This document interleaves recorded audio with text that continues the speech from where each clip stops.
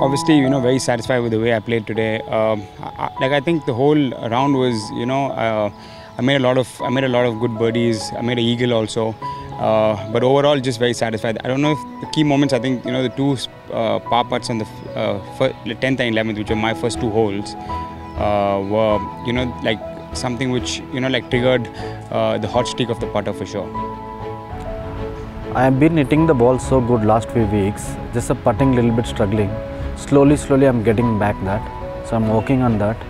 So I'm spending a lot of time in the putting. Otherwise, last 4-5 weeks I've been hitting the ball very well. 4 weeks. So it's all about putting matters.